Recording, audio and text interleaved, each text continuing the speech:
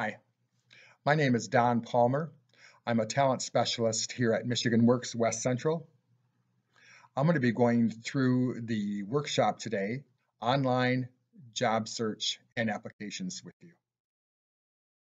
This workshop will cover searching online job postings on mytalent.org, applying to a position through a company website, emailing a job application and resume, and additional resources.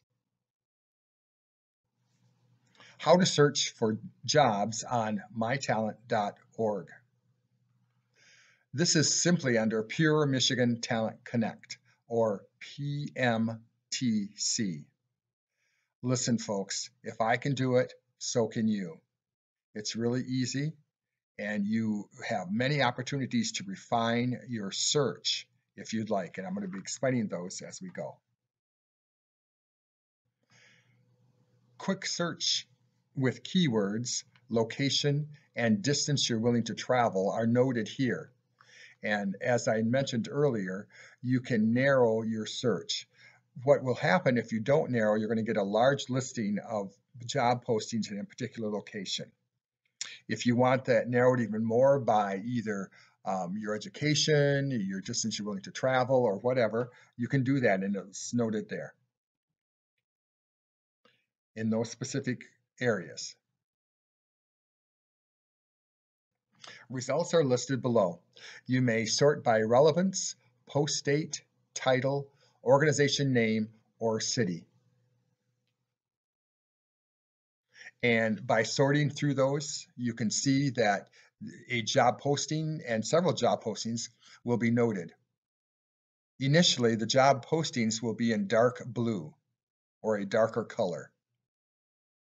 Underneath those job postings will be a brief summary, and then it'll offer an opportunity to seek more information about those jobs. To get more information about the jobs, simply click the darker blue title of job, and it'll send you right to that section.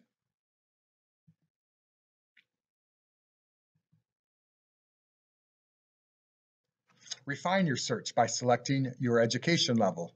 Remember what I said when we started? You can refine your search in a lot of ways, and this is another way you can refine it. Try alternative keywords, apply changes, and keep refining and expanding your search even more if you'd like.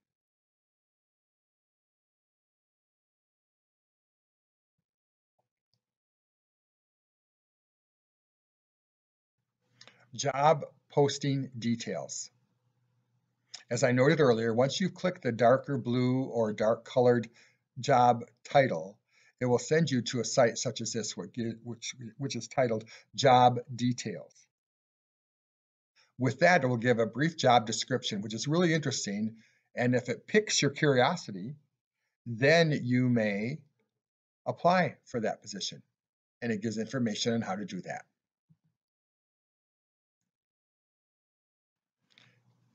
That information normally is found at the end of the job description. In this case, the example shows how to apply. It's a rather lengthy website. Don't freak out when you see that it's a long website. In some cases, some of those sites are the location or a phone call. In this case, in this example, it gives that site. So applying for jobs online. Some things you will need to apply. And it lists a series of items there.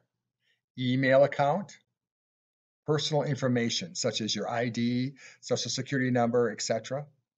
Contact information for you, your references and past employers, resume, possibly a cover letter, possibly honors, certificates, or transcripts that you have earned either in education or on the previous job or jobs. How to apply to a job online. Again, you can see the job description. If that piques your curiosity enough, you may apply by clicking this rectangle, how to apply or apply for a job. If you don't have an account, you need to create one. It's really helpful. You can save documents. You can also come back and finished documents that haven't been completed. And it explains very easily how to do that. Just as importantly, if you don't have an account, you can click that and it will explain how to start making or creating an account for you. Fill out the required information to create an account. Make sure you remember this information, write it down. Folks, you may be on your mobile in someplace, you may be on your laptop, or you may be on your regular computer at home. Lots of opportunities to get on various sites, but you still need to remember those sites and account names or numbers. There's specifics on here that you go through with that list that show your email address, password. Some passwords require additional characters, whether it be letters, numbers, symbols, or a combination thereof. Other accounts require some security questions that are exclusively for you, that with your own answer. Those help with sites that when you're accessing those accounts, that you are who you say you are. And that's why those security questions are there. And then you can either continue or cancel. So start your application. Again, let's get started. Again, there's a job listing there. So you go through the questions until all are completed, and you are able to save or finish later, again, as I mentioned.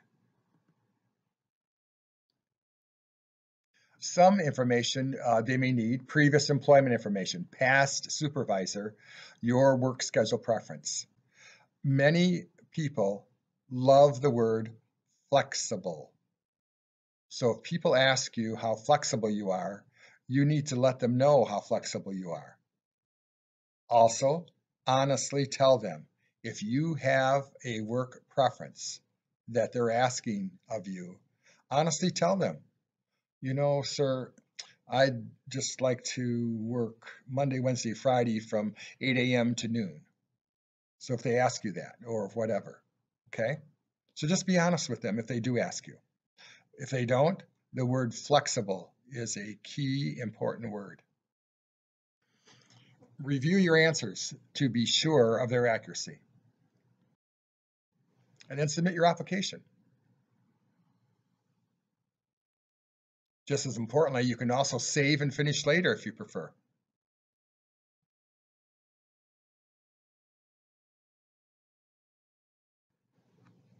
Depending on the company and position, you may have to take additional quizzes or assessments. Kind of interesting, kind of different.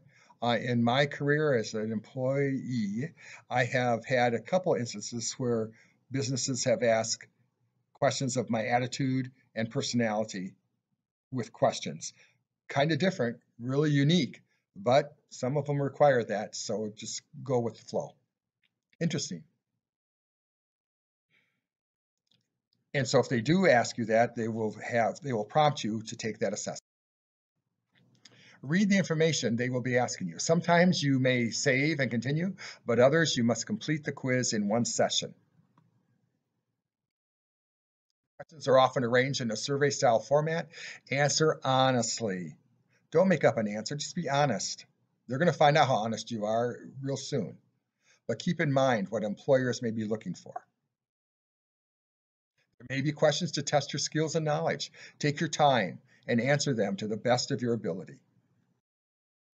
Continue with the questions until you have received a confirmation that you have completed the assessment. If you haven't already, upload your resume and cover letter. Very important. It's always important to have a cover letter with your resume. And just know a resume is a piece of paper of you. It doesn't have to be a thesis, nor does the cover letter have to be a thesis. Short, sweet, to the point.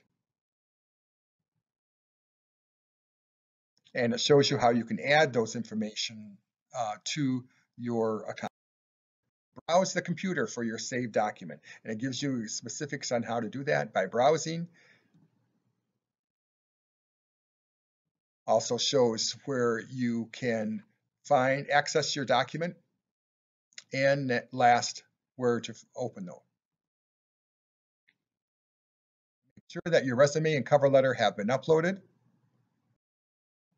Congratulations, you've applied for a job online. Now, I'm going to stop here for a second. As I want to, as you may think, and it's important, there may be a time where you want to go, I just want to, maybe I'll just go to that place. Or I know the guy who's in charge. Maybe I'll just call him. Don't don't get scared and give up on that. Some businesses actually appreciate a personal visit and just let them know, hey, I'm sir or ma'am, I'm going to apply for this position.